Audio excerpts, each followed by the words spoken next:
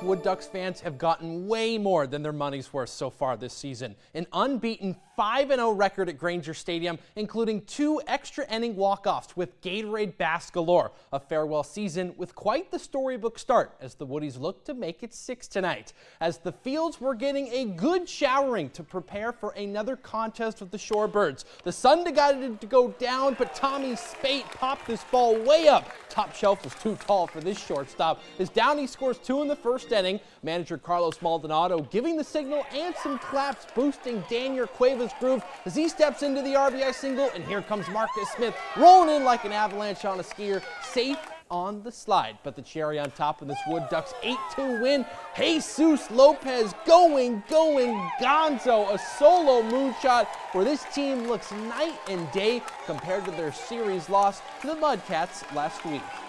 Better approach, better, they're more consistent at the plate and taking quality at bats and stringing them together, so that's good to see, and hopefully we can continue to do that.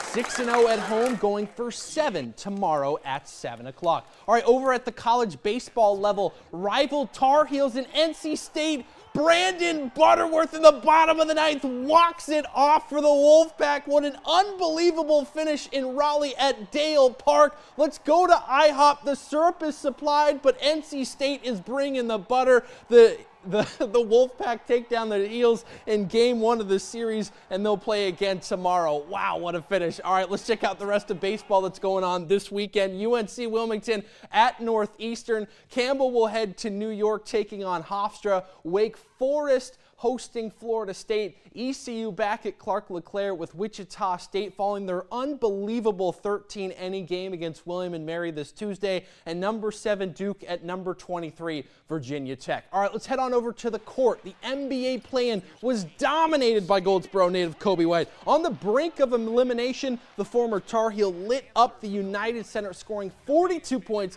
grabbed 9 rebounds, and dished out 6 assists in Chicago's 131-116 victory. But here's the catch, or why Kobe's career-high night is in quotes. The play-in doesn't technically count towards a regular or postseason game, meaning his 42 points technically isn't in the scorebook, but in his mind, he's counting it. It was a dope moment for that to happen.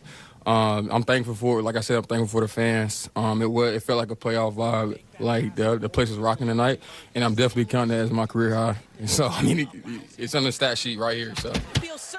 So who will Chicago play next? It's going to be Northside Panther Bam Adebayo and the Heat, who played in front of a hostile 76ers crowd yesterday with an early lead at halftime, but ended up losing by just 1 point, 105-104, despite a wham-bam double-double of 10 points and 12 rebounds. So here's how Friday looks with 1 playoff spot remaining for each conference. Chicago Bulls at the Heat, the 8th seed, will be decided at 7 o'clock tomorrow. And then on the West, Kinston native Brandon Ingram and the Pelicans will get one last shot to sneak into the playoffs if New Orleans can beat Sacramento at 9:30. All right, down at Richlands and looking like Jerry Maguire on the phone is Mickey Mack with Taylon Anders and Isaiah Graham from Richlands football, who all signed their letters of intent to play at Guilford College next year. Teammates, friends, and family all gathered to watch the 3 put pen to paper to pursue an education and continue to play the game they love. And the best part is that they're not going alone, but have each other entering the next phase of their lives.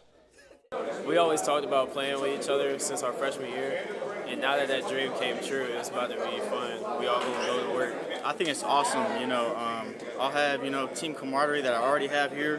I can bring it with me. We're gonna change the culture and just, bring a whole different mindset to Guilford.